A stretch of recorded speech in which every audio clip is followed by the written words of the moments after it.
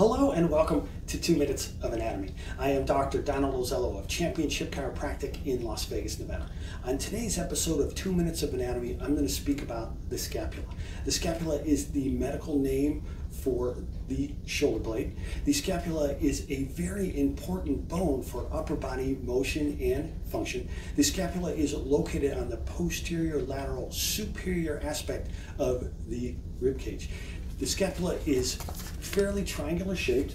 It has 3 borders: the superior border, the lateral border, which is also known as the axillary border, and the medial border, which is also known as the vertebral border, because it is the border that is closest to the spine. There is the superior angle, inferior angle, and lateral angle.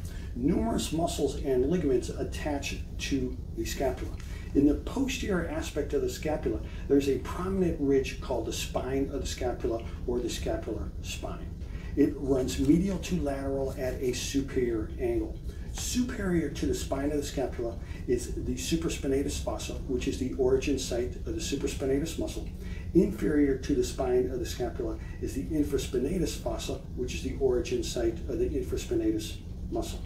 In the anterior side of the scapula, there is the coracoid process. The coracoid process is a small hook-like structure in the anterior superior lateral aspect of the scapula.